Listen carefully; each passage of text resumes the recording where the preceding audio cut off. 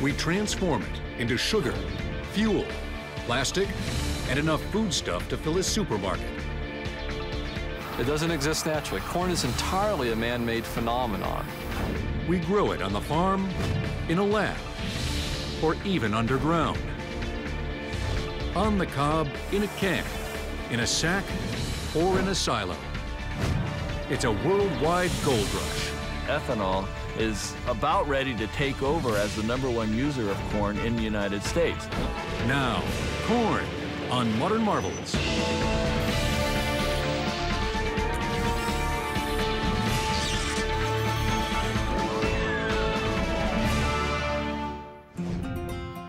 Corn is the largest agricultural crop in the United States. Fields of corn cover more than 80 million acres of land. That's an area larger than the state of New Mexico. Pass that corn on the cob. It's the delicious treat we call sweet corn. Lakeside Foods in Wisconsin has been processing sweet corn for over 100 years. Here, corn is king. This is where corn comes to get canned. And to make sure your sweet corn stays sweet, it's an all-out war against the clock, starting with the instant it's harvested. The critical time for processing is within 5 or 6 hours. We want to retain the sweetness of the corn. We don't want the sugars to turn to starch by being delayed in harvest. This is the first part of the process. As we've had the corn weighed, we're loading it on the dock. Now we're starting to push it into a conveyor, vibrating conveyor. This vibrating conveyor system causes the cobs to continually rotate, so the weight of the cob doesn't damage the kernels resting on the belt. Once inside the processing plant, the sweet ears of corn journey into a carnival of precision automation. As the corn comes into the corn room, we're going into the husker. The husker has 6 lanes. The lanes are separated by a series of neoprene and rubber rolls. What the rolls are doing in opposite directions are stripping the silk and the husk material off the ear of corn. Then it goes into a conveyor to further process. On average, in an hour, we're processing approximately 35 tons of corn out of the 4 huskers. Surprisingly, almost all of the delicate corn kernels remain intact after this seemingly violent step. Next stop, the cutter. Ears must be positioned in the correct direction to meet the fast and furious razor-sharp blades. Each cutter has a separate cutting head, which includes 6 blades. These blades are moved by a head and a gear system, which will open and close depending on the taper of the ear. Like magic, the ear goes in, and out come perfect corn kernels, still in a race to their ultimate destination. The cob will join the husks and silks on their own conveyor, bound to become part of a smorgasbord for livestock. As we convey the kernels over to the next piece of equipment, it is a shaker, which actually is separating kernels and is removing pieces of cob, shank, husk material that may still be in the product stream. Next, a series of wet washers and air cleaners propel the corn into the inspection area. Cameras reject bad kernels as they fly by at 600 feet per minute, and human inspectors perform a final screening. After the kernels leave inspection, they're submerged in a flume of hot water that kills bacteria and raises the corn's temperature in anticipation of the cooking process. Now the sweet kernels are ready for the can. The critical quality control program is to maintain a certain headspace in the can. We need a temperature of a minimum of 80 degrees before this goes to the cooker. We also need a maximum fill weight of 10.7 ounces. So those are critical factors in the operation of filling and seaming this can. In the cooker, the kernels bounce inside each spiraling can in 225-degree heat for 16 minutes. 380 cans per minute enter the cooker. The result? Perfect corn in hermetically sealed cans, with a shelf life of at least 3 years. Total time elapsed from its arrival at Lakeside? 25 minutes. This Lakeside production plant will process approximately 40,000 tons of corn in 60 days or less. Each year in the United States, almost 3 million tons of sweet corn are canned, frozen, and packaged. That is a lot of corn. But here's the surprise. It represents less than 1% of all commercial corn grown in the United States. So what's growing in all those cornfields? It's called dent corn.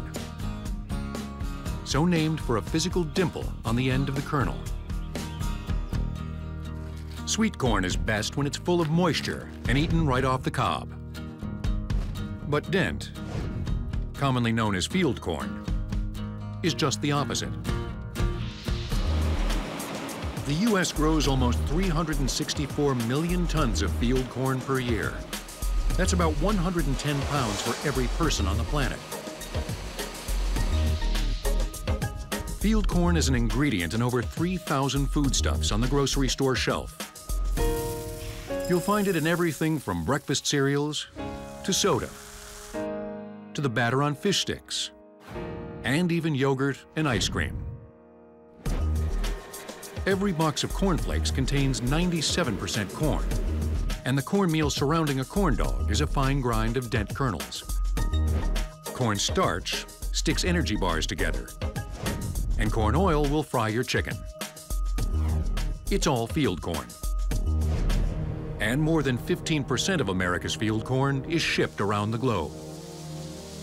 Corn is the most important crop in the world.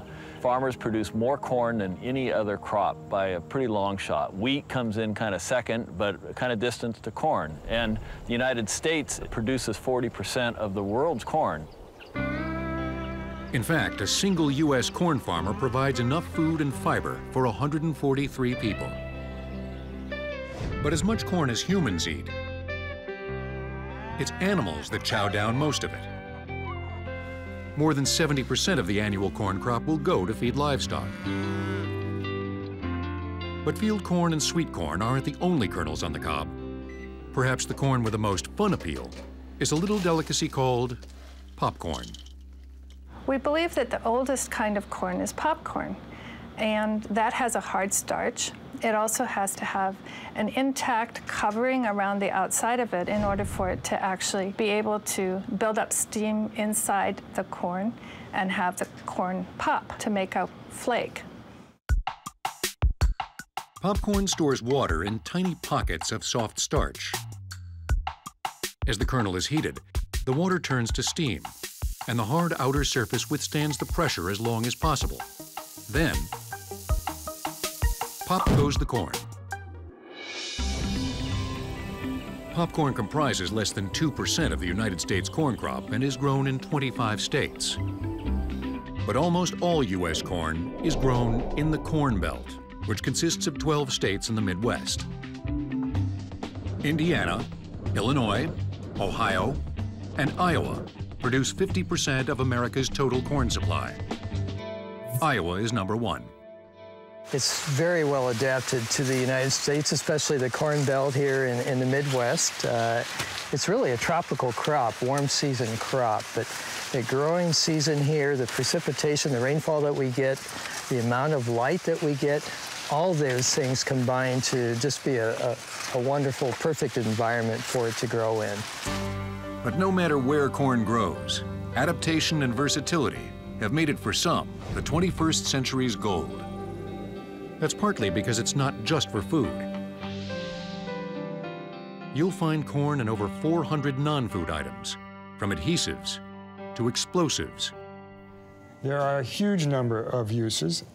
And what a lot of people don't understand is, in terms of starch, there's more starch used in consumer goods, what we call bio-based products, than there is as food. 2/3 of the starch sold as starch ends up in things like charcoal briquettes, adhesives, paper, plastics. Plastics? We think of plastic as a petroleum-based product, but corn will do the job too. NatureWorks in Blair, Nebraska is a leader in the technology of transforming plant sugars into performance plastics. It's the first company to produce plastic from a 100% annually renewable resource. It's a new biopolymer called polylactic acid, or PLA, that shares its name with the company that makes it, NatureWorks.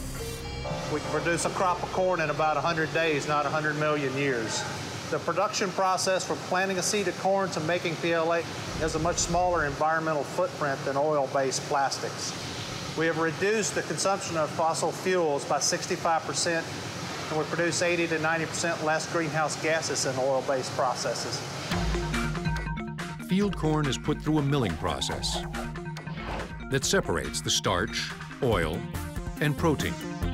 Enzymes added to the starch convert it to a type of sugar called dextrose. The dextrose is then fermented with yeast to produce lactic acid. A proprietary process removes excess water and crystallizes the lactic acid into the NatureWorks biopolymer. Within a matter of days of a corn kernel being received on this site, and the corn milling operation is converted into the NatureWorks plastic.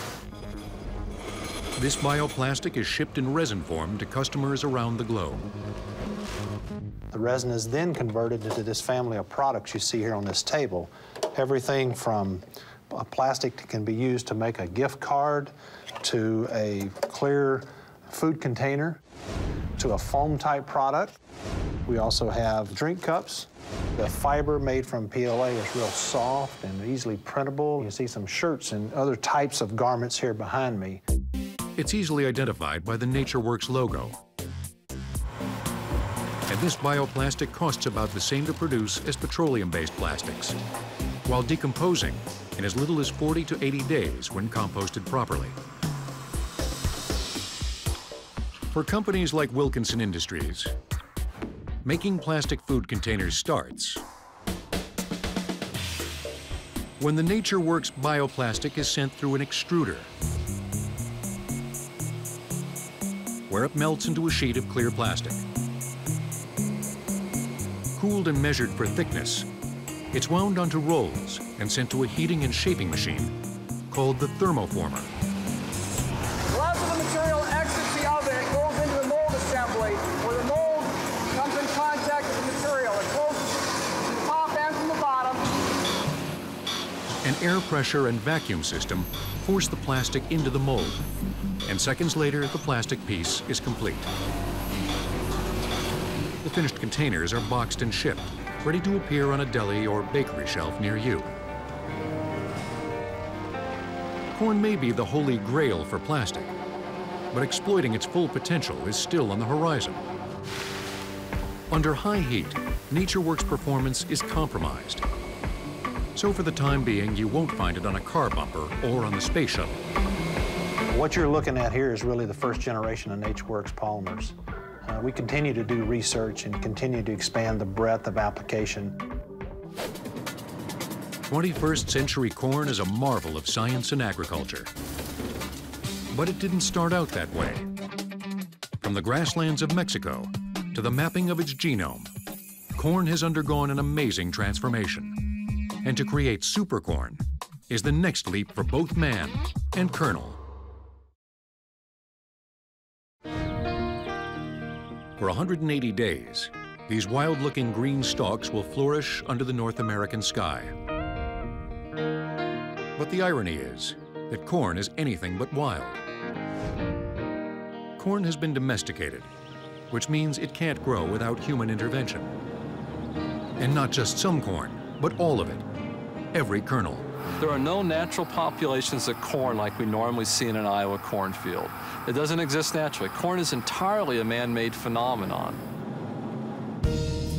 If we weren't here to plant, water, fertilize, and harvest it, corn would disappear from the planet within a few years. The hypothetical scenario would go something like this. An ear of corn falls to the ground. Each seed or kernel struggles to germinate. The tightly packed seeds rob each other of vital nutrients. Such brutal competition chokes most, if not all, successful reproduction. But corn will continue to thrive as long as farmers nurture it. And companies like Pioneer Hybrid are on the job. For almost a century, Pioneer has used science to create better corn. As one of the largest seed producers in the world, they ship corn seed to every continent except Antarctica. This is a seed crop and not a grain crop, so we bring it in and carefully handle it to preserve the integrity of that crop so that when the farmer plants it the following spring, it meets all expectations that both we and our farmer customers have. Corn is really an incredible crop. It's really dynamic in terms of what we can do with it to improve its characteristics. One way Pioneer works with corn is through plant breeding and the use of hybrid corn.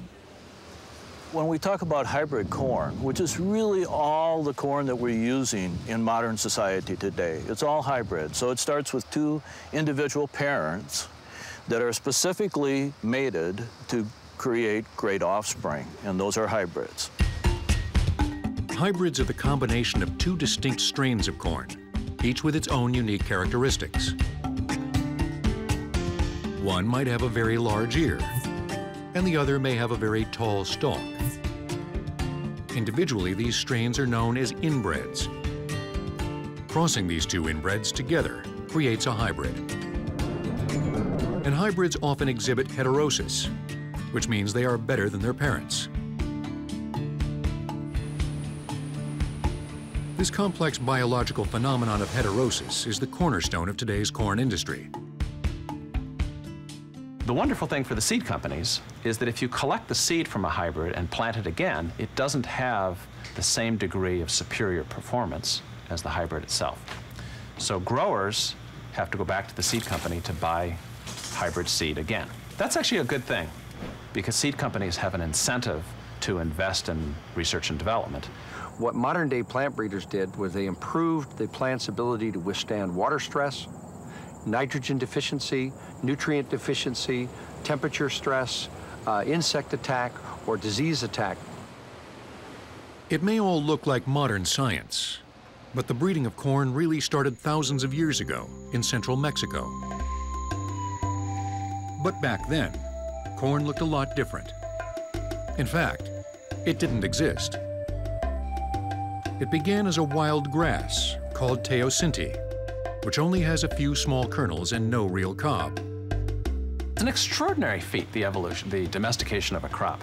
I'm not sure if we decided to domesticate corn now, whether we could actually muster the will as a society to do this. It's one of the real gifts of our ancestors to us. In fact, scientists continue to study the teosinte plant to unlock its evolutionary secrets. They have discovered that there's just a handful of genes responsible for the major morphological changes between teosinte and corn.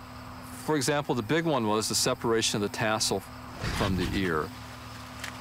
They probably saw mutations out in teosinte fields that had the ear and tassel separate, and they selected for those. They may have noticed that they yielded more or had some other characteristic they were looking for. The tassel, which produces the pollen, is separated from the ear, which contains the egg cells that develop into kernels after pollination. The corn plant could and still can pollinate itself as well as surrounding corn plants. The Native Americans achieved the Herculean task of turning teosinte into corn. And they did it without a powerful and controversial modern scientific tool, genetic modification. If you talk about genetically modified corn, they would also be hybrids, but they're a special classification of a regulated product because we've brought in one single or maybe a few genes from another species to help us do something very specific in the plant.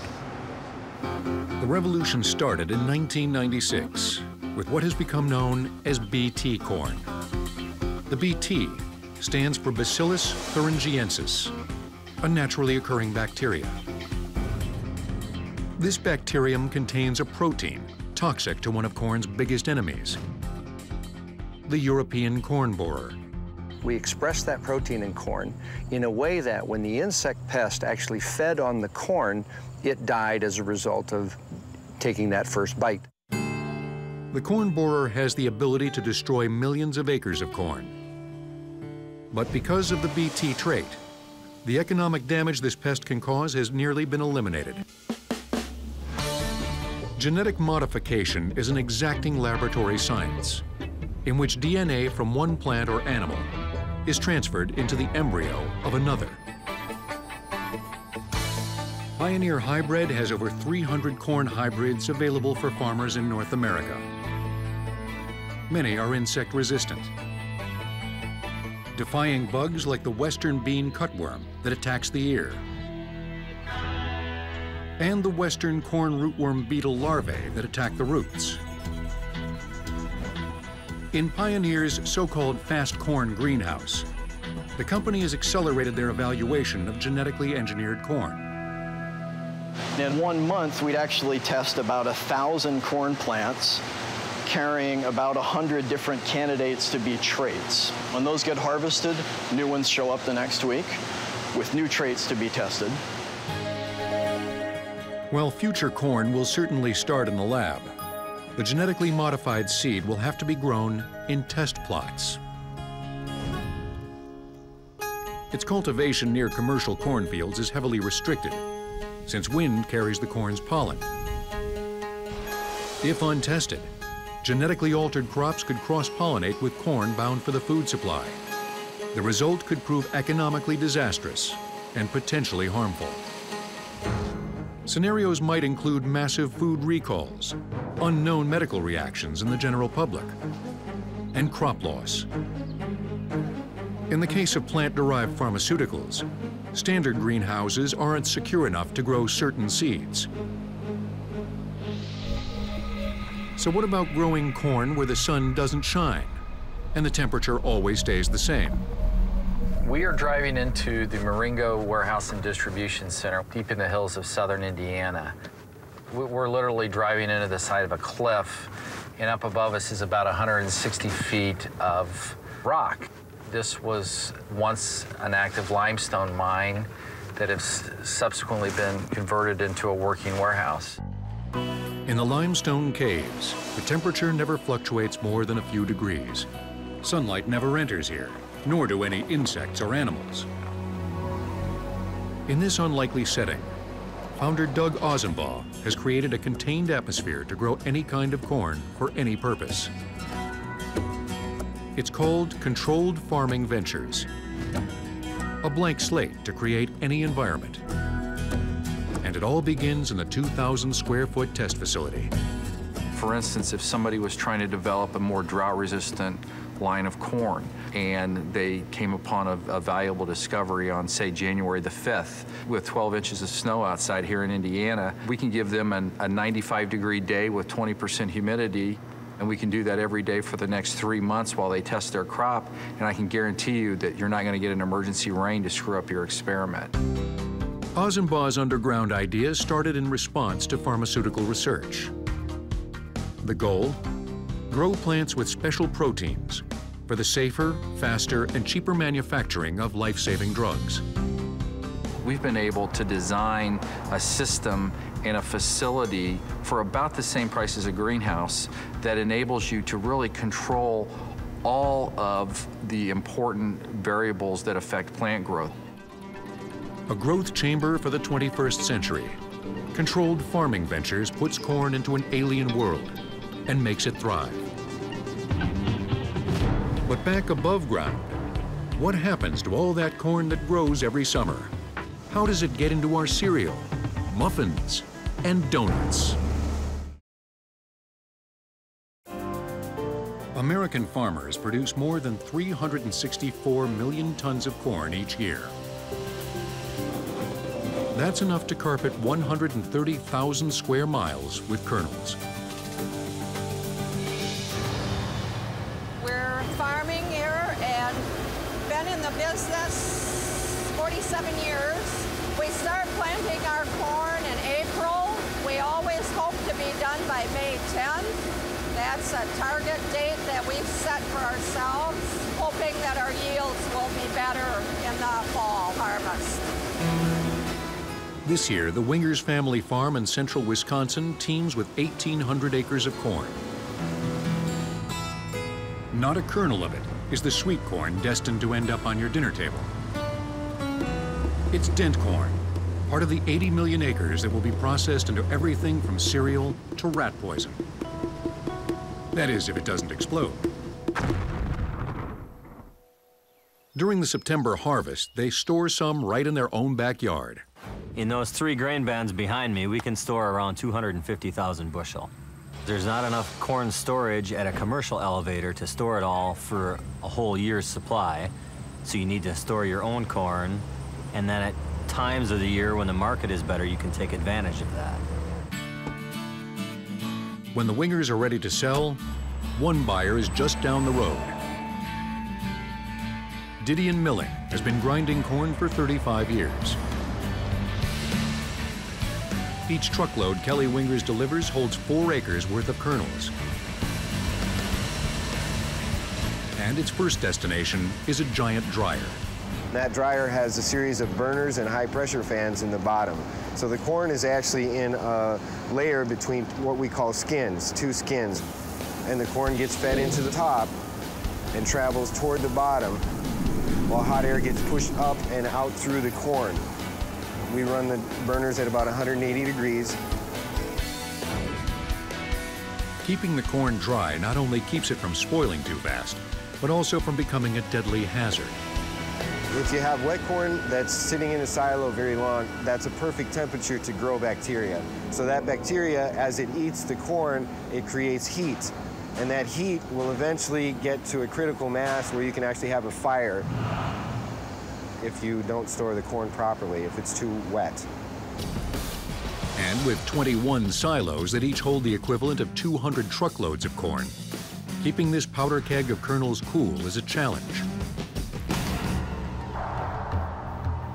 Disasters like this 1998 grain elevator explosion in Wichita, Kansas, that killed 2 people, are a tragic example of the potential dangers. Corn can be kept for up to a year if the storage conditions are proper. So all these silos are equipped with aeration fans where we push cubic feet of air up through the corn, and that keeps the corn from having temperature spikes. These concrete monsters are as tall as a 12-story building. It takes 2 square miles of corn to fill just 1 silo. Corn is sent down this gravity chute into the mill system, and the first step it goes through there is the corn cleaning. Once cleaned, the kernels are cut into small pieces and sent through a complex system of sifters and air pressure chambers on their way to the grinding machines. In each grinding machine, 2 metal cylinders are positioned side by side and rotate toward each other at different speeds. Each cylinder has grooves, which will determine how fine the grind will be. The end products that come out of all this process would be corn flour, which is the finest material that we ship. And which might end up in the batter of your buffalo wings, or even in your donut. They also produce cornmeal that could cover your English muffin, or fill your corn chip. And even coarser cornmeal you can find on the bottom of a pizza. And when that coarse cornmeal is cooked, it'll puff up and get processed into your favorite cereals. Even as this corn can be turned into food, its sticky characteristics make it a perfect binder to hold together such products as porcelain sinks and even rat poison pellets. Whether Didion's milled corn becomes a goodie you eat or a product you use, they ship it to clients around the world via truck and rail. We're actually inside a railroad car right now. So the bags that you see coming across are coming directly off the packaging lines. These bags each weigh about 55 pounds, and a bushel of corn weighs about 56 pounds. The railroad car will hold between 2,500 and 2,700 of these bags, and that equates to an average tonnage of about 67 to 70 metric tons per railroad car. This loading is just the start of a global transportation phenomenon that literally helps feed the world. In collaboration with the United States Department of Agriculture, Didion Milling is one of the largest suppliers of U.S. food aid to countries in need. They ship approximately 130,000 metric tons of a cornmeal-based, nutrient-rich food product that provides essential calories to sustain life. The same Midwestern corn nourishing the masses now also feeds our gas tanks.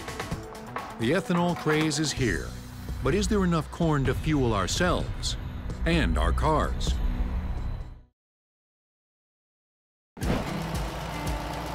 A near endless line of semi-trucks, filled to the brim with a bounty of gold kernels. This is the entrance to Verasun Energy's ethanol production plant in Charles City, Iowa, opened in 2007. By the end of the decade, more than 200 ethanol biorefineries will dot the landscape from Washington State to Georgia. Ethanol is a biofuel that reduces tailpipe carbon monoxide emissions by up to 30%. Ethanol is about ready to take over as the #1 user of corn in the United States. Converting corn to ethanol isn't that complicated. But to mass produce hundreds of thousands of gallons per day requires a detailed, coordinated, and streamlined system. Where we're at now is the starting point where everything begins. The corn comes in through here. A truck will weigh about 80,000 when it's full, which is about 30,000 for the truck, and about 50,000 pounds of corn. If you're doing the math, that adds up to 45 million pounds of corn a week. Speed through here is very important. Typically, when the time a truck pulls onto the scale, we sample it, weigh it, and a truck pulls off is less than a minute. Once the corn is okayed, the truck rolls over to the offloading area, where it dumps its precious cargo into a pit. From the pit, the corn travels up a grain leg, where it flows into the top of the silos. We have 4 silos. Together they hold about 2.2 million bushels of corn. We have a small 5th silo here where we actually screen the corn, get any impurities out, and we actually grind the corn into a corn flour. Behind me is our hammer mills. That's where we grind our corn. We have a dry mill process. Once the corn is ground into a flour, we send it over a conveyor where it enters our process. We grind about 120,000 bushels of corn a day. Conveyors move the corn flour into the cook area, where it's soaked with water and enzymes, which break down the corn starch into sugar. For hundreds of years, this basic process has also been used to ferment alcohol and make liquor, like corn whiskey. Now called mash, it cooks at 225 degrees Fahrenheit to kill any bacteria. The corn mash then cools and travels to an 800,000-gallon fermentation tank, one of 7 where yeast is added. You can't make alcohol without yeast. The yeast eat the sugar, and one of their byproducts is the ethanol. After 48 hours of fermenting, it's termed beer, although you wouldn't want to drink it. After fermentation, one of the most important processes in ethanol production is actually purifying the ethanol. We do that behind me. We have 3 distillation columns. The first one is what we call a beer column. We actually separate the alcohol from the solids. The mash runs through a series of metal plates, and under high heat emits a water and alcohol vapor that rises and moves through 2 additional distillation columns to purify the alcohol to 190 proof. The final step sends the vapor to a molecular sieve. There, the water and alcohol vapors are separated, as the water is captured and absorbed by millions of small clay pellets. What's left is 200 proof pure alcohol. Contrary to what you may think, ethanol isn't anything new. Ironically, it was ethanol that fueled Henry Ford's early Model T, the first flexible fuel vehicle. And Ford might be surprised that after 100 years, ethanol is in the alternative fuel category. Critics question, is ethanol really environmentally friendly? To grow the corn and convert it to ethanol requires nitrogen for fertilizer and diesel equipment on the farms, as well as natural gas at the processing plant. Some experts estimate that it takes 1 gallon of fossil fuel to produce 1.3 gallons of ethanol. Still, there are already nearly 6 million flexible fuel vehicles traveling America's roads. They're called flexible because these cars are able to use either unleaded gasoline or the current ethanol standard, E85. E85 releases 80% less carcinogens, such as benzene, into the air than unleaded gasoline. In 2006, ethanol use in the U.S. reduced CO2 equivalent greenhouse gas emissions by approximately 8 million tons. That's equal to removing the annual emissions of more than 1.2 million cars. But is there enough corn to feed us and fuel our cars? We're not going to run out of corn. We have plenty of corn to go around, and if we start running out of corn, the price will go up and farmers will plant more acres to corn. Detractors, however, point out that this will mean less acreage available for other crops. Nevertheless, the corn ethanol story has an extremely useful co-product. Dried distillers' grains are the portions of corn that can't be fermented, but they contain highly valued nutrients for livestock. This is where we actually process the distiller's grain and dry the distiller's grain out. The solids come out into a conveying system that takes it through 2 big rotary drum dryers where we remove all but 10% of the water. So we have a 90% dry, solid product. If you can see this is a mixture of protein, fiber, and oil. This is what the animals want. This has always been viewed, probably prior to this industry, as a waste product, but now it's just a viable product that we use in the feed industry. It takes a mere 65 hours to both process a kernel of corn into ethanol and ready it for shipping by rail. And it only took about 100 days for the corn to grow. Much of that corn is hybridized, specifically to get the ethanol to fossil fuel ratio higher. But in the future, it may be possible to convert even the corn stalks, leaves, and husks into ethanol fuel through the science of cellulosic technology. The U.S. government is investing hundreds of millions of dollars in research to try to figure out that question. Will cellulosic feedstocks play an important role in fueling our transportation, our cars and buses? We don't know yet. For now, kernels in our gas tanks fuel our cars. But corn converts to another fuel that may not be so good for us. In soda, candy, and about 2,000 other foods, it's sugar made from corn, aka high fructose corn syrup. The soft drink industry generates almost $48 billion a year. And Americans consume more than 15 billion gallons of its drinks. But what does soda have to do with corn? It's all about the sugar. On average, corn-based sweeteners comprise more than 50% of the U.S. sweetener market. And the most prevalent of all is that super sweet substance, high fructose corn syrup. Corn syrup can be found in an incredible array of your pantry's products. Everything from simple ketchup to mayonnaise, to sports drinks, to salad dressings. Not to mention ice cream, bread, and even baby formula. But there's a downside to the deliciousness. Some have targeted high fructose corn syrup as a prime catalyst fueling America's growing problem with obesity. High fructose corn syrup is manufactured from field corn through a process known as wet milling. The ultimate goal is to isolate the starch present in the kernels, since that's the stuff that will convert to sugar. The first step then in wet milling then is to take this corn and add it to an acidic solution of water. And this softens the grain so that when we go to mill it, what we want to do is keep that germ in as large a particle as possible. Like the yolk of an egg, the germ is the embryo and contains oil, while the starch resides elsewhere in the kernel. Here, a specially equipped blender grinds the corn and water solution without damaging the germ.